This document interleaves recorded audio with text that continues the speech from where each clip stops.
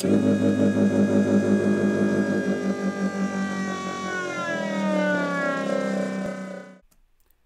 this video, I want to talk briefly about free body diagrams, a little review of free body diagrams.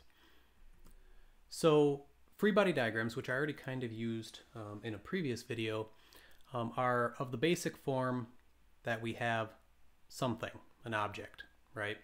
And this object can be whatever it is we're talking about. We take this object and we apply any external loads that we might have to it. So it might be resting on a surface, which means there's going to be a normal load applied to it. It might have some mass, which means there's going to be a weight applied to it. We might apply an external force to that, and great, we've got this this free body diagram. Also, if we're applying an external force, there's got to be something balancing it, which most likely is going to be a force of friction, as it's being resisted on that table that it's sitting on. Now, this all has to balance, right? So we have our standard equilibrium equations. Sum of forces equals 0.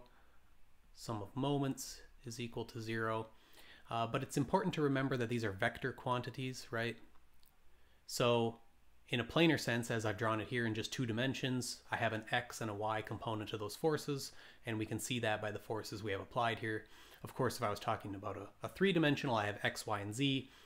And similarly for rotation, which is our moment balance, we have a rotation of 1 degree when we're talking about a planar sense, so it can rotate around a single axis, which is pointing in and out of the page.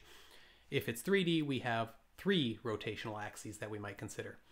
Now, this situation is true if we have static. Static is also the same as constant velocity, so it's not accelerating, it's not changing its acceleration. Of course, I can also have the same sort of object with the same forces, just drawing those on here quickly. And if it's not static, then I have an equivalent diagram to this, which we call our kinetic diagram, and that indicates that it's moving, or if it's moving, then we have this present, right? So if we have a kinetic diagram, we might say, oh, because of this force that I've applied to it over here, F, it's moving to the right with an acceleration A, right? And we have a similar set of equilibrium equations for this, sum of forces, sum of moments.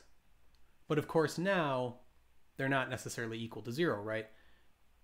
F equals ma, m equals I alpha, so rotational inertia and angular acceleration alpha.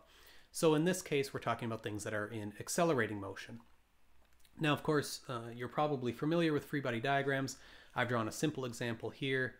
You know, if I wanted to draw a more complex example with my super complex drawing of a car, you know, it has a mass, of course, so it's got a weight. It has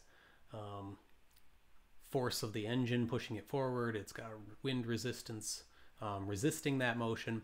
And because it makes 2 contact points with the road, it's got 2 separate forces here. And again, I can solve for those with my force balance. I can balance my equations. So free body diagrams, of course, are a foundational thing that we need to know about